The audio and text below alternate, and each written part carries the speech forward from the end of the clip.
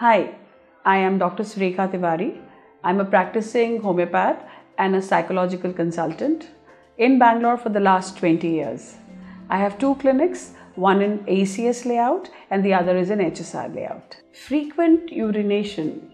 Normally, a person should urinate 3 to 6 times in the day, and it can be 1 or 2 times in the night depending on what's your body clock like, how much is the water you've taken. Now, anything beyond this, if you feel that no, you're visiting the toilet again, then the first question which comes to my mind is, what is the age group? In men, one of the most common reasons for having frequent urination is a prostatic enlargement, which is known as BHP, benign hyperplasia of the prostate.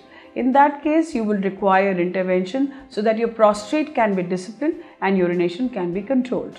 Now, the second thing is, often you find people having discharge of urine in few drops. It could be the first stage of UTI. It could even be something which is known as incontinence, in which the bladder's mouth is not able to hold forth, and you discharge a little, and as soon as a little urine forms into the bladder, again you have a certain insecurity and you need to go to the toilet.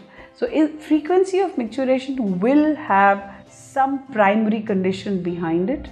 It should be properly investigated. There should be an ultrasound done of the bladder.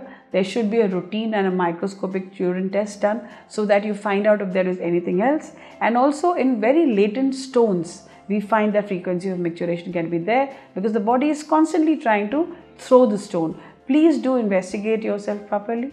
Don't look for medicines like cantharis only. There are lots of other medicines in homeopathy. Please do approach a homeopath.